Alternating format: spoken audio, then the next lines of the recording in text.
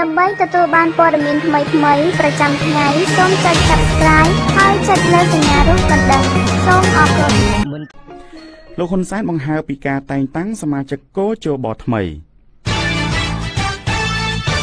បកចំនួន3ប្រកាសមិនទទួលយកអាសនៈបកប្រឆាំងហើយរួមទាំងព័ត៌មានមួយចំនួនទៀតដែលនឹងជម្រាបជូនលោកអ្នកនាងស្ដាប់ជាបន្តបន្ទាប់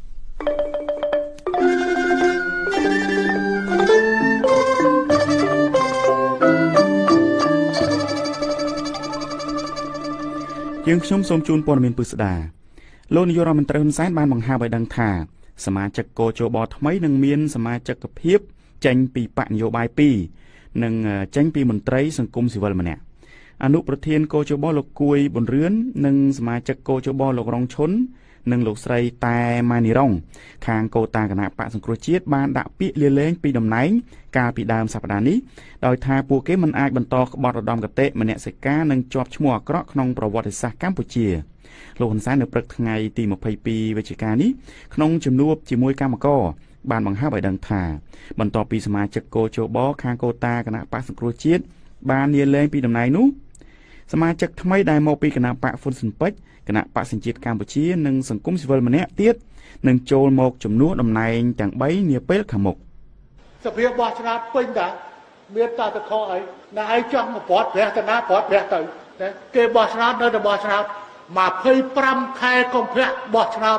ព្រឹទ្ធសភា29កក្កដាបោះឆ្នោតរដ្ឋសភាហើយទោះបីប្រទេសណាមកសង្កេតការមិនសង្កេតការវាអត់តែមានតម្រូវការទេយើងណែឯងមក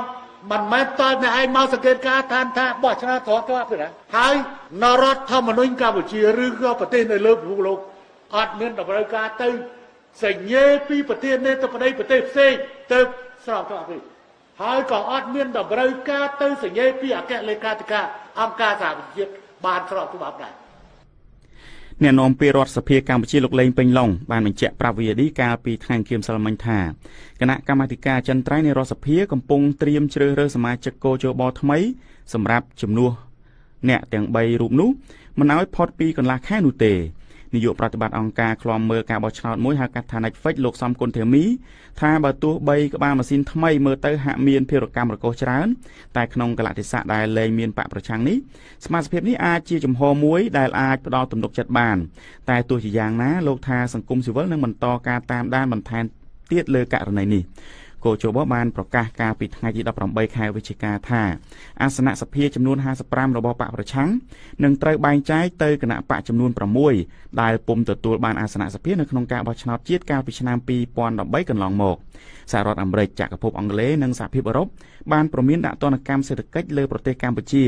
ដោយថាប្រទេសនេះបានឃ្លាតចាកឆ្ងាយពីគន្លងប្រជាធិបតេយ្យក្រោយពីបង្ក្រាបទៅលើបកប្រឆាំងលោកនាងគណៈបកចំនួន3ប្រកាសមិនទទួលយកអាសនៈរបស់គណៈបកសង្គ្រោះជាតិទាំងនៅរដ្ឋសភានិងនៅឃុំសង្កាត់ដោយថាមិនចង់រំលោភឆន្ទៈប្រជាពលរដ្ឋម្ចាស់ឆ្នោតការប្រកាសរបស់គណៈបកទាំង3នេះធ្វើឡើងបន្ទាប់ពីគោជបបានណែនាំឲ្យត្រៀមរៀបចំសមាជិកភាពដើម្បីទទួលយកអាសនៈដែលកើតចេញពីការរំលាយគណៈបកសង្គ្រោះជាតិណាសុភាពរាយការណ៍បន្ត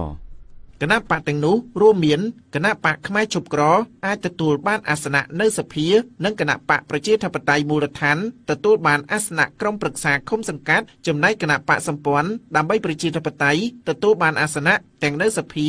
និងនៅក្រុមប្រឹក្សាឃុំសង្កាត់អ្នកនាំពាក្យគណៈបកប្រជាធិបតេយ្យមូលដ្ឋានលោកសាមអ៊ីនមានប្រសាសន៍ថាគណៈបកលោកធ្វើការឈរលើគោលការណ៍ប្រជាធិបតេយ្យនិងគោរពឆន្ទៈប្រជាពលរដ្ឋជាធំករណីនេះលោកថាដើមចំដែលនាំឲ្យគណៈបករបស់លោកមិនទទួលយកអាសនៈបកប្រឆាំងក្រោយពីតុលាការកំពូលសម្រេចរំលាយកាលពីថ្ងៃទី16ខែវិច្ឆិកានោះដោយថាមិនចង់រំលោភឆន្ទៈប្រជាពលរដ្ឋដែលបោះឆ្នោតឲ្យគណៈបកនោះគ្មានបណ្ណាមួយមានសិទ្ធិយករបស់អ្នកដទៃដែលមិនមែនជារបស់ខ្លួនយកទៅចែកសម្ដែងឲ្យទៅអ្នកផ្សេងទៀតយើងគិតថាជារឿងមួយមិនយុត្តិធម៌ទេអញ្ចឹងការដែលយើងប្រកាន់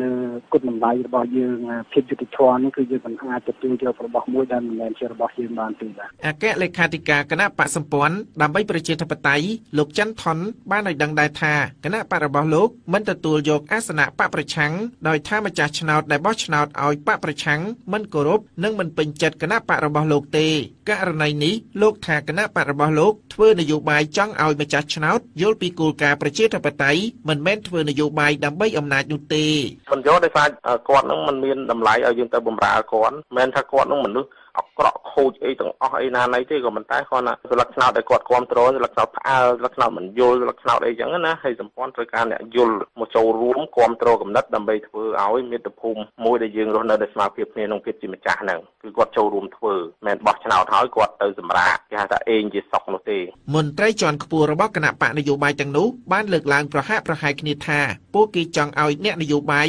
និងគណៈបកនយោបាយទាំងអស់រួបរวมគ្នាដោយថាដើម្បីឲ្យការបោះឆ្នោតឆ្នាំ2018ទទួលបានសេរីយុត្តិធម៌និងស្របតាមគោលការណ៍ប្រជាធិបតេយ្យអគ្គលេខាធិការគណៈបកផ្នែកឈប់ក្រលោកសិនសវណ្ណារិទ្ធអះអាងប្រហាក់ប្រហែលនឹងគណៈបកទាំងពីរខាងលើដែរថាមិនចង់រំលោភឆន្ទៈប្រជាពលរដ្ឋលោកក៏បញ្ជាក់ទៀតថាការសម្រេចមិនទទួលយកអាសនៈនេះជាផ្នែកមួយដែលធ្វើឲ្យអ្នកនយោបាយឈប់ឆ្លោះគ្នាគណៈបកផ្នែកឈប់ក្រនេះយើងអត់ប្រកាន់នៅការនយោបាយណាទេគឺយើងអំពាវនាវឲ្យដល់រដ្ឋាភិបាលក៏ដូចជាអំពាវនាវដល់គណៈបកនយោបាយទាំងអស់កុំឲ្យគិតពីរឿងតែស្អីហ្នឹងគឺគិតពីរឿងការពង្រួមជាតិពេញធ្វើម៉េចឲ្យប្រជាពលរដ្ឋនឹងគាត់មានសិទ្ធិសេរីភាពឲ្យគាត់មាន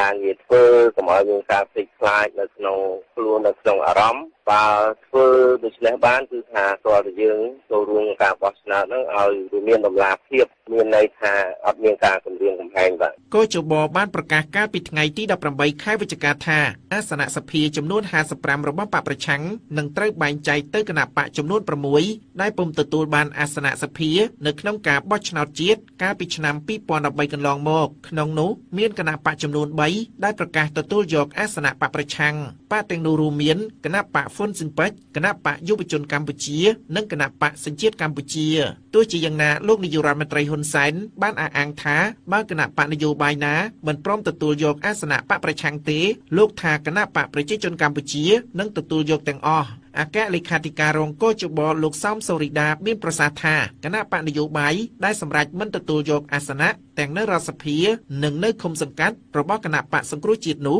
លោកថាជាសិទ្ធិរបស់បកនោះប៉ុន្តែលោកសូរីដាបញ្ជាក់ថាក្រោយពីជូនដំណឹងទៅបកនយោបាយទាំង6រួចយ៉ាងយូរ4ថ្ងៃបើបកទាំងនោះមិនឆ្លើយតបទេមានន័យថាព្រមទទួលយកអាសនៈបកប្រឆាំងដោយស្វ័យប្រវត្តិដោយលោកពន្យល់ការបែងចែកអាសនៈដូចនេះថាក្នុងការបែងចែកអាសនៈនេះសម្រាប់បោះឆ្នោតជាតិតាមតម្រងទៀតបើសិនបើមានគណៈបកនយោបាយប្រកាសមិនទទួលយកក៏ដោយក៏កោជបនៅតែបែងចែកឲ្យទៅគណៈបកនោះហើយនឹងចាត់ចែងអាសនៈដែលគណៈបកដែលប្រកាសមិនទទួលយកហ្នឹងទៅធ្វើការបែងចែកលើកទី2ទៅឲ្យគណៈបកដែលមានអាសនៈនៅក្នុងរដ្ឋសភាចំណែកការបោះឆ្នោតជាតិឬក្រុមប្រឹក្សាគុំសង្កាត់គណៈបកនយោបាយដែលប្រកាសមិនទទួលយកអាសនៈដែលនៅទំនេរគឺធ្វើនៃការបែងចែកបញ្ចប់តែម្ដងដោយមិនគិតថាបែងចែកលើកទី2ដោយច្បាប់ស្តីពីការបោះឆ្នោតជាតិតាមដំណើរទៀតទេ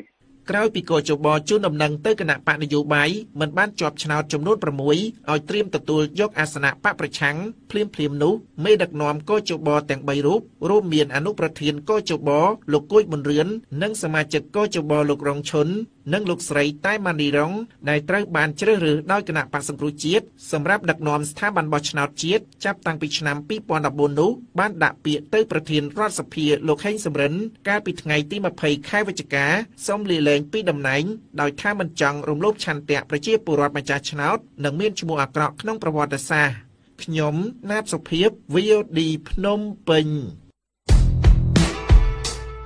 លោកអ្នកអាចផ្ដល់ព័ត៌មានមកកាន់ VOD តាមទូរស័ព្ទលេខ092 92 1902និង060 50 50និង50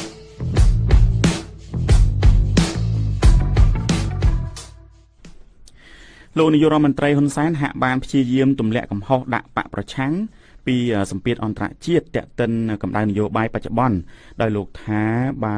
មានការផ្អាកកម្មជាទិញណាមួយពីសហគមន៍អន្តរជាតិមកលើវិស័យកាត់ដេរលោកថាជាកំហុសរបស់បកប្រឆាំងទាំងស្រុង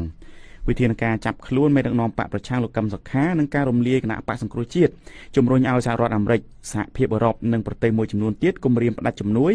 និងទាមទារបិទទីផ្សារលក់ផលិតផលកាត់ដេរបើរដ្ឋាភិបាលកម្ពុជាមិនធ្វើឲ្យស្ថានភាពនយោបាយវិលទៅរកស្ថានភាពដើមវិញ ធានាដល់លំហប្រជាធិបតេយ្យនិងការបោះឆ្នោតឆ្នាំ2018ប្រព្រឹត្តទៅដោយសេរីត្រឹមត្រូវនឹងយុត្តិធម៌នោះប៉ុន្តែលោកហ៊ុនសែនក្នុងពិធីចុះជួបគណៈកម្មការក្នុងរាជធានីភ្នំពេញនាថ្ងៃទី22ខែវិច្ឆិកានេះថ្លែងហាក់ឆ្លើយតបវិញថាសូមកុំយកកម្ពុជាធ្វើជាចំណាប់ខ្មាំងដើម្បីឲ្យដោះលែងអ្នកនយោបាយមួយចំនួនដែលលោកថាបានប្រព្រឹត្តបទឧក្រិដ្ឋចង់ដួលរំលំរបបដឹកនាំរបស់លោកហ៊ុនសែនថ្លែងទៀតថាបកប្រឆាំងពេលនេះកំពុងអំពាវនាវឲ្យបរទេសផ្ដាច់ជំនួយមកកម្ពុជាលោកថាបើមានការផ្អាកការបញ្ជាទិញណាមួយពីបរទេសមែនលោកថាមិនមែនជាកំហុសរបស់បកកណ្ដាលអំណាចនោះទេក្មួយត្រូវចាំថាអ្វីដែលក្មួយមាននៅក្នុងដៃសពថ្ងៃនេះគឺបានមកពីការខិតខំប្រឹងប្រែងរបស់គណៈបកប្រជាជនកម្ពុជាមិនមែនបានមកដោយសារបកប្រឆាំងនោះទេបកប្រឆាំងគេបានទៅអំពាវនាវឥឡូវកំពុងតែបន្តអំពាវនាវឲ្យប្រទេសក្រៅបញ្ឈប់ការទិញទំនិញពីកម្ពុជាបញ្ឈប់ការទិញទំនិញពីកម្ពុជាខ្លួនឯងធ្វើខុសច្បាប់គេកាត់ទោសខ្លួនឯងទៅអំពាវនាវតើសម្រាប់ហ៊ុនសែនឬក៏សម្រាប់ណាក្មួយចាំឲ្យច្បាស់បើមានការកាត់បន្ថយការបញ្ជាទិញណាមួយគឺជាកំហុសរបស់ពួកបកប្រឆាំងទាំងអស់វាមិនមែនស្លាប់ហ៊ុនសែនទេតែវាស្លាប់កម្មករគឺស្លាប់ក្មួយនេះឯងលោកបញ្ជាក់ទៀតថាយើងត្រូវធ្វើមិត្តទាំងអស់នៅលើពិភពលោកនេះប៉ុន្តែមិនត្រូវឲ្យគេមកធ្វើចវាយរបស់យើងទេចវាយពិតប្រាកដរបស់រាជរដ្ឋាភិបាលឬរបស់បកនយោបាយមួយគឺប្រជាជនក្នុងនេះគណៈបកប្រជាជនកម្ពុជាក៏ដូចជាខ្លួនខ្ញុំអោនក្បាលតែជាមួយនឹងប្រជាជនខ្លួនឯងតែប៉ុណ្ណោះខ្ញុំមិនដែលអោនក្បាលជាមួយនឹងបរទេសទេបើតាមលោកហ៊ុនសែនរោងចក្រសហគ្រាសបច្ចុប្បន្នមានជាង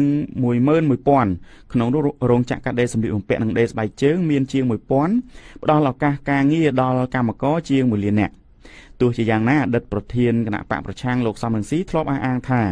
ការស្វែងរកសម្ពាធពីអន្តរជាតិប្រទេសលោកសេរីជំរុញឲ្យរដ្ឋាភិបាលងាកមកអនុវត្តប្រជាធិបតេយ្យឡើងវិញនោះលោកថាប៉ះពាល់តែមន្ត្រីរដ្ឋាភិបាលធំៗមួយចំនួនទេទោះយ៉ាងណាអ្នកវិភាគអះអាងថាចំនួនផ្ទៃក្នុងនៃវិវាទនយោបាយរបស់កម្ពុជាជាឱកាសប្រមូលផលរបស់ប្រទេសជិតខាងទាំងផ្នែកសេដ្ឋកិច្ចទាំងផ្នែកព្រំដែនបាទលោកនាងព័ត៌មានជាតិនៅពេលនេះចប់តែប៉ុណ្ណេះ VOD ព័ត៌មានឯករាជ្យពើមេតាជំរាបជូនព័ត៌មានអន្តរជាតិព្រឹត្តិការណ៍ព័ត៌មានអន្តរជាតិនៅពេលនេះចាប់ផ្ដើមចេញពីយោធាអាមេរិក3រូបត្រូវបានដកហូតចេញពីតំណែងដោយសារតាក់ទងស្ត្រីខុសប្រក្រតីនៅក្នុងប្រទេសវៀតណាមមន្ត្រីយោធាអាមេរិក3រូបដែលធ្វើការនៅសេតវិមានត្រូវបានដកហូតចេញពីតំណែងនិងចាត់តាំងអ្នកថ្មីមកជំនួសវិញបន្ទាប់ពីរកឃើញថាពួកគេមានទំនាក់ទំនងខុសប្រក្រតីជាមួយស្ត្រីភេទនៅក្នុងប្រទេសវៀតណាមនៅអំឡុងពេលដែលលោក Donald Trump ទៅបំពេញទស្សនកិច្ចនៅអាស៊ីតាមការចុះផ្សាយរបស់ Fox News បានឲ្យដឹងថាមន្ត្រីយោធាទាំងនេះជាក្រុមការងារដែលធ្វើការជាផ្នែកមួយនៃទីភ្នាក់ងារទំនាក់ទំនងរបស់សេតវិមានប៉ុន្តែសេចក្តីប្រកាសរបស់សេតវិមាននៅពេលនេះមិនបានបញ្ជាក់លម្អិតពីទំនាក់ទំនងខុសប្រក្រតីនោះថាជាទំនាក់ទំនងអ្វីនោះទេដែលឈានដល់ការដកហូតតំណែងហើយជ្រើសតាំងអ្នកថ្មីជំនួសឡើងវិញនោះទេប៉ុន្តែសេតវិមានបានឲ្យដឹងទៀតថាពេលនេះពួកគេបានដឹងរឿងទាំងនោះហើយកំពុងតែបើកការស៊ើបអង្កេត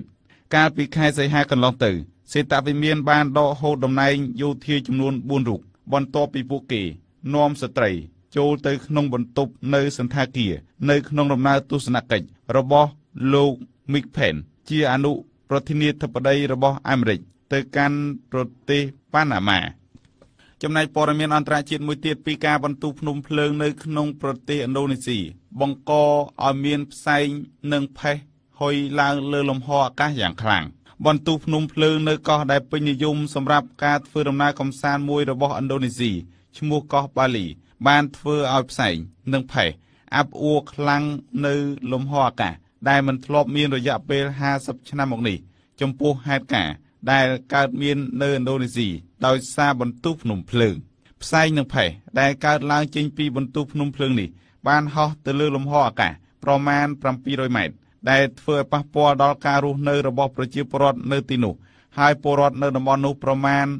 140,000 នាក់ត្រូវជម្លៀសចេញទៅរកទីកន្លែងដែលមានសុវត្ថិភាព ខ្លាចគ្រោះថ្នាក់កើតឡើងដោយយថាហេតុនេះបើតាមទីភ្នាក់ងារសារព័ត៌មាន AFP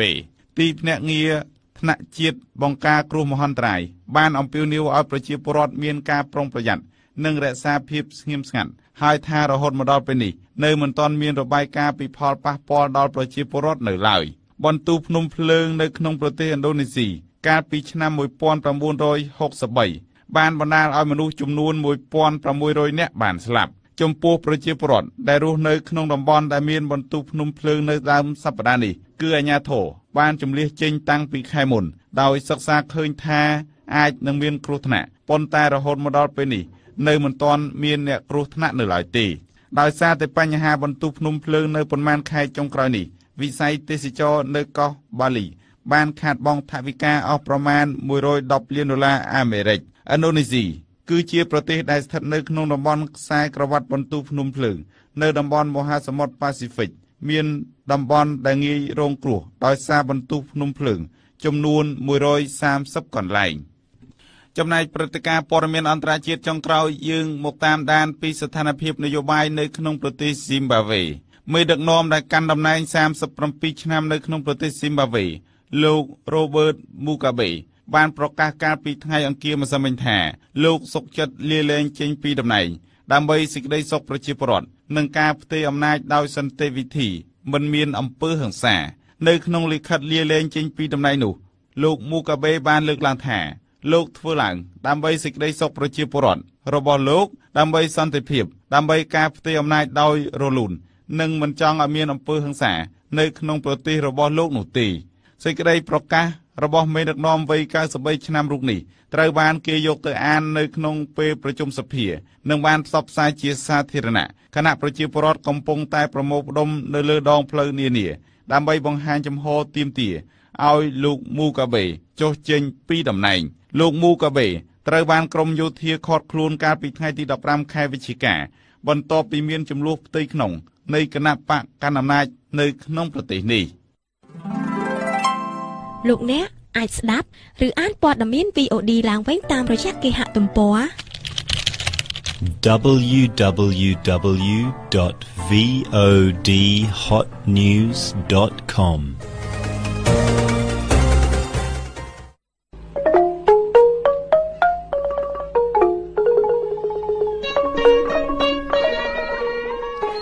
លោកអ្នកនាងស្ដាប់ជាទីគោរពកម្មវិធីព័ត៌មានថ្ងៃត្រង់ VOD ដែលបានផ្សាយជូនស្ដាប់នៅពេលនេះចប់តែប៉ុណ្ណេះយើងមានព័ត៌មានពេលល្ងាចនៅម៉ោង 6 ម្ដងទៀតបាទខ្ញុំបាទខុសវុធីលោកហ៊ីឆាយអ្នកបច្ចេកទេសផ្សាយរួមទាំងសហគ្រាសទាំងអស់សូមអរគុណសូមជម្រាបលា